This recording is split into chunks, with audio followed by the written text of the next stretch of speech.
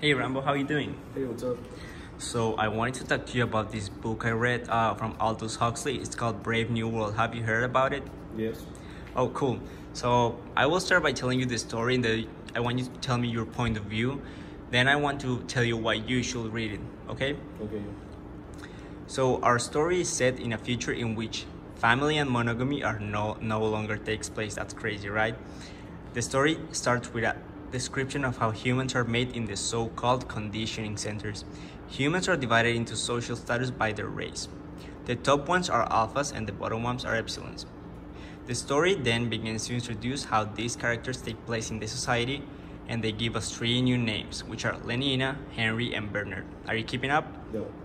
With the help of these characters, they start explaining us how the world works and how human relationships are.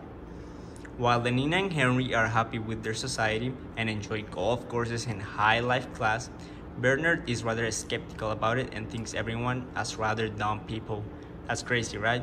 Yes. After some events, Bernard and Lenina go out and they show how their society differs to ours and why they have an argument about it. All in all, Lenina and Bernard go to Mexico to an indigenous reserve. The indigenous people are humans that have somewhat our current way of living, monogamy, God's adoration, and family as aspects of their life. Lenina is disgusted by most of this, and she shows how they think of some of her values and how they perceive theirs.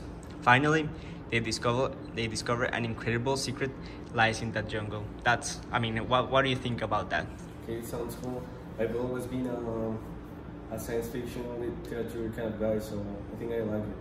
Yeah, it's a very cool book, and the reason why I want you to read this book is because it's a great example of questioning our society's values, that is because it's another point of view in life, and what we think is normal, it's the complete opposite in this book, and it makes us debate existence itself and its own meaning. Don't you agree?